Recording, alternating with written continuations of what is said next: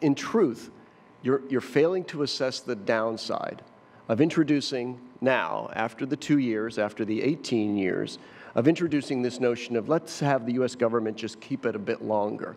You please understand how that appears to the Middle Earth governments who have backed us, backed the free enterprise and free expression principles of multi-stakeholderism.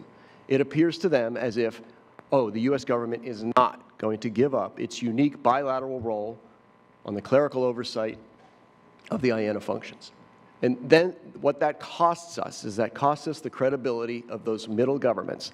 And the implications there do not stop with ICANN.